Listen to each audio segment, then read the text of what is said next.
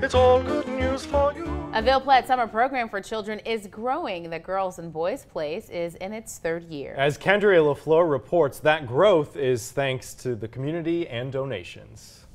Let me show you. You'll find lots of happiness and excitement at the Ville Platte Girls and Boys Place. Whoa! With games,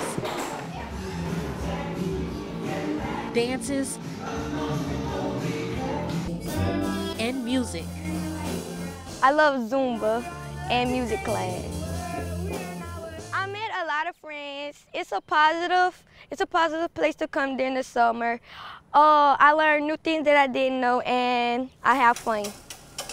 And that's the exact goal of this program. What this club is a place to expose them to things they otherwise would not be exposed to. The program isn't new to the area, but this facility is. And we started getting so many children, we outgrew the building. So we needed a larger space. Everything here is from donations and registration. And everything people donate, it stays at this club. With more than 100 children in the program, Mayor Jennifer Vidring says the Girls and Boys Place will help mentor and guide these children. The kids won't be negative during the summer now. They'll come over here and have a positive summer. They'll go back and tell their family members what they did, and probably one of their family members will want to come back. And they hope to begin an after-school program. Reporting for KATC TV3, I'm Kendria LaFleur with...